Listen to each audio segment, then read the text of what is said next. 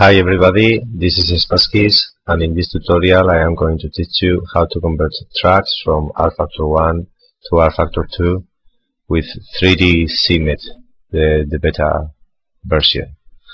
The circuit I will be using is Lutzland circuit, which has been made by Bori Molly, like me, from Eusko Tracks.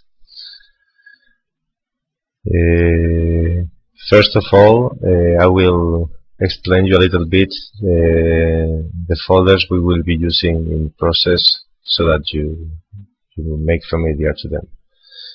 Okay, here I have them in favorite. Here is the easiest, the RFactor2 installation folder. This is a separate folder I use for packing. I call it RFactor2 mass, and here we have the mass folder where we will put all the mass files, and the package folder where we will put all the components and mods to be installed in RFactor.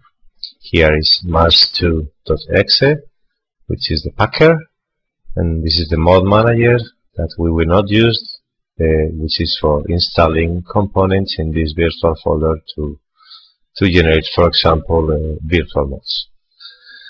Okay, finally, the locations folder where we will work now, and where we have different projects, and here there are two VDSs. This is the original Create New Track VDS from Avril Ney that you can download in Easy Forums, and I have adapted it to convert tracks where several things can be simplified. Okay, so let's start converting it. We double click in Convert Track VDS, it asks you for the name, and we will use the same name the AIW of the circuit, original circuit, uses. We paste it in here, accept, and we see how it creates the new folder. We get that folder.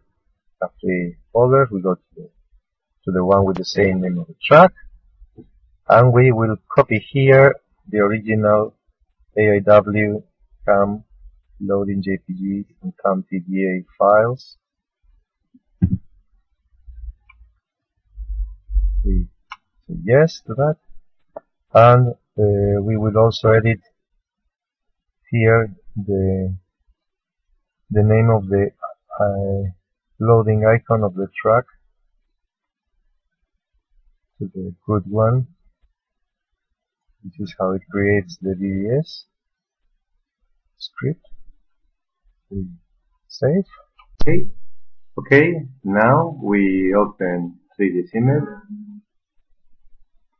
and we will import Lutzland circuit, this CN, the original scene. Okay, we pick up the Skyboxy GMT object, we erase it since we will not use it, and we export both RFactor objects into Lutzland assets GMT, and the textures the same. We press no, and we've already exported everything necessary to play RFactor2 in that mode. We just need to take the new GMT, the new output scene. You open it with Notepad, copy everything, close it, and open the scene file, and you replace the last part with the instances with the new scene, and you press save, and this is ready to be played in RFactor2 in dev mode, as we'll see right now. Go to dev mode.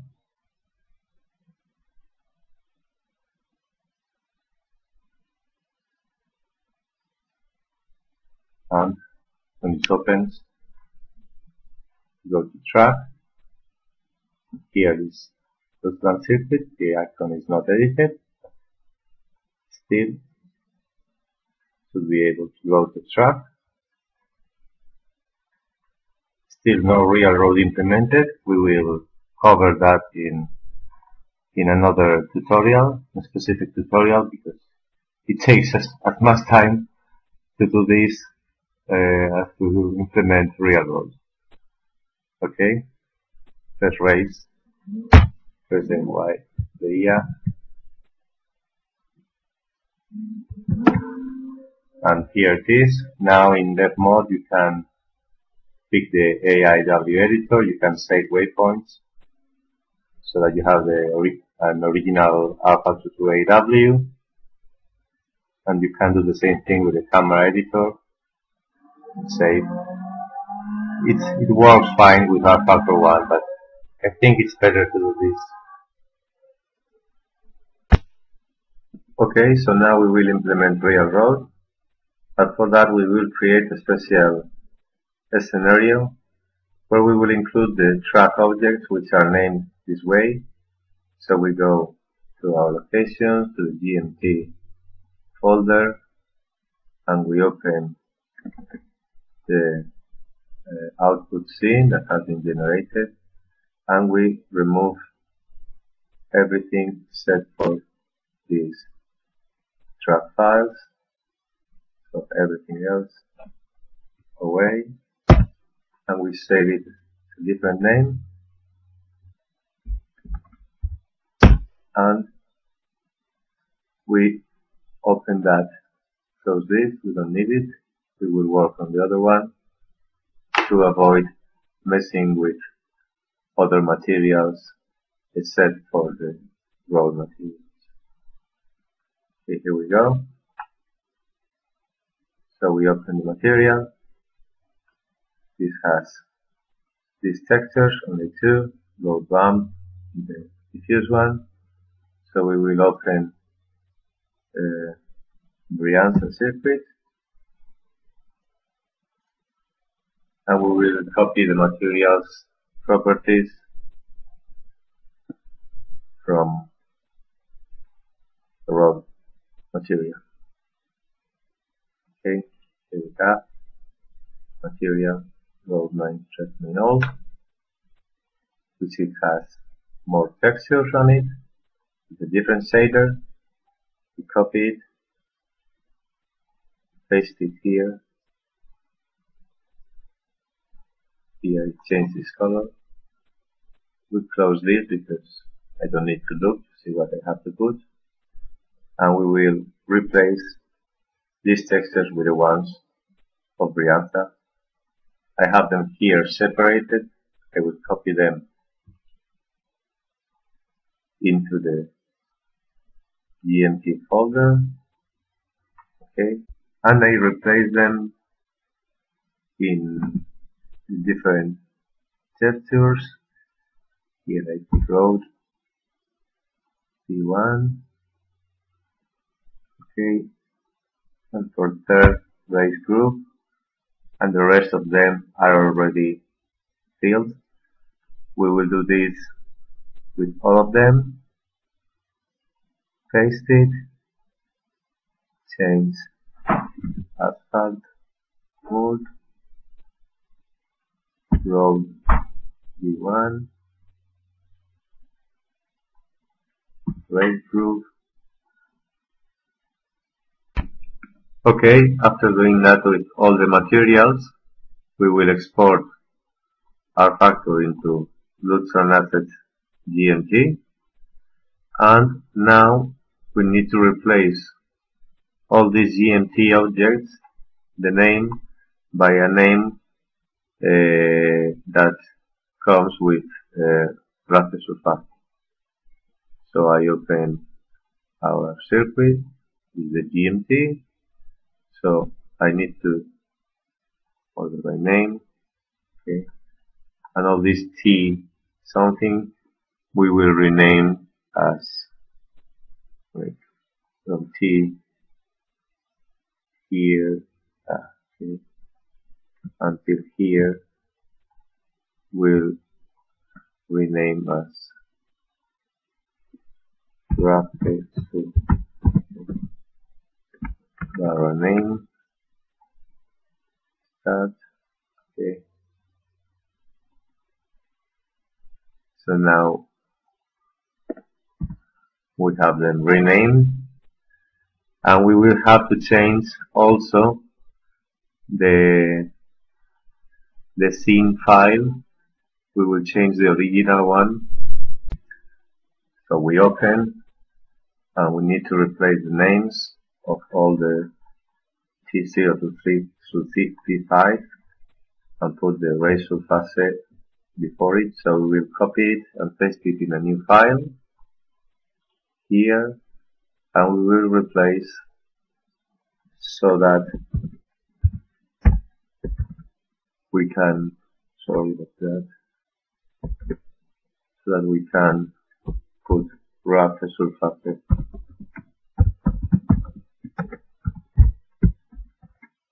and replace all from T0 to T5, T2, 3, 4, and 5. Okay, and now we need to change also this part. So I copy it, replace, paste here, and I will open another location. Use this. Using this black hole ring, and I will copy how it goes, paste it here, replace everything, and now copy everything, paste it in the original one, save it, not save it, this one, okay, also close this one, and I'm going to open the file scene we just created, okay, and we're going to open also the Brianza circuit to copy the background scenery, select the object, skyboxy GMT, we isolate it, and we, as we did before, we save to RFactor model into the GMT text, okay, and we export textures, okay, and now we will add the exported object into the scenery. Don't worry, the textures don't appear. We will put it in the right position. Let's use 0.6 scale, 0.6 scale. Let's move it a little bit, minus 200 and plus 300. Okay, let's put 250 and minus 250. Okay, that's okay. And we'll export it, put it a little bit up.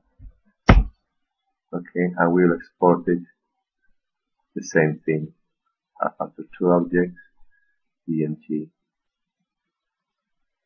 Okay, now if we open the output barrel scene, it will see fine with the texture, so it's a bug, I guess. Okay, so now we just need to introduce the line in the good scene file, so we'll open this scene, pick up the last object, which is the one we have just created, and paste it in the good scene file in the last position. Okay, and now everything is ready to be packed. So we'll open master.exe and we will add the files located here. We'll start these ones. We'll save this file as Fluxland circuit main. Okay. We now put the EMTs. This is the biggest one. We save it as Fluxland EMT. Okay, it takes quite a while. I will remind you to change your main texture to have channel alpha with Photoshop. Otherwise, the texture will not be transparent, let's say, and you will not have the visual real road. I don't know about physical one, but you need to have alpha channel in the main texture so that you can appreciate marbles and the groove. Okay. Finally, the Fluxland circuit folder, all those files, save it as Fluxland, anything. Okay. And finally, here we will copy the PCM file and rename it as Fluxland circuit.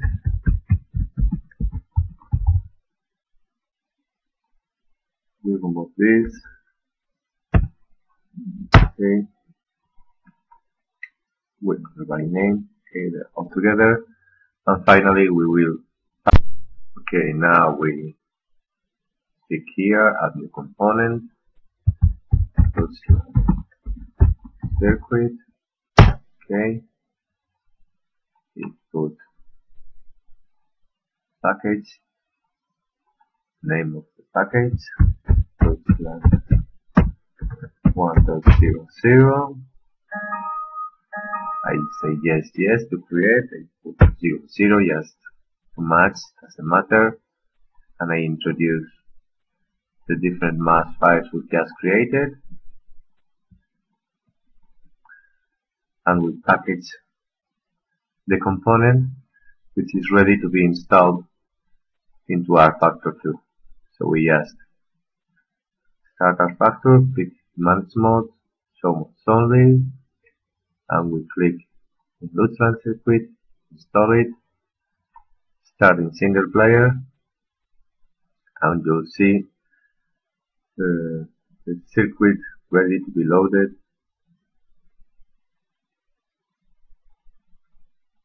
to be played. Here you have it, Fluxland circuit, click race, it loads, and hopefully everything will be okay, and I hope you enjoyed this tutorial and you can use it.